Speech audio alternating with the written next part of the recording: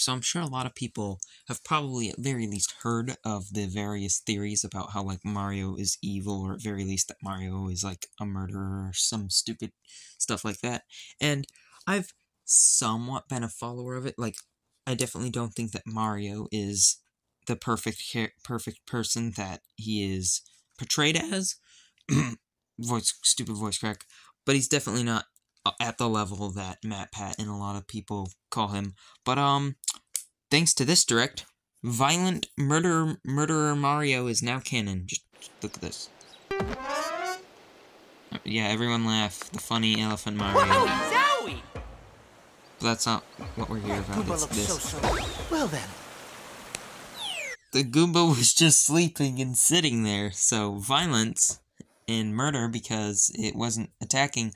But I think what seals the deal as to have this actually count towards those theories, I guess you could call them, like, they're not like theories because all the evidence, I don't know, it feels like there should be a different word for them, but those beliefs is the fact that the flower character, which I still hate and find very cursed, reacts to the violence, and that's what solidifies it, because, like, sleeping Goombas and just sleeping enemies getting killed aren't something that's, like, it's just a game mechanic for a lot of games, but by having the character react, have a shocked reaction like that, and also comment on how peaceful it was before Mario attacked it, and also let's not overlook the fact that he freaking flung him into orbit. That's what makes this, like, actual Mario violence.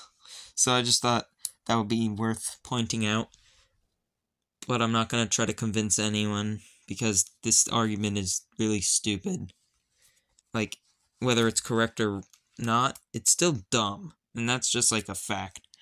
So, make your own conclusions about this. Okay, goodbye.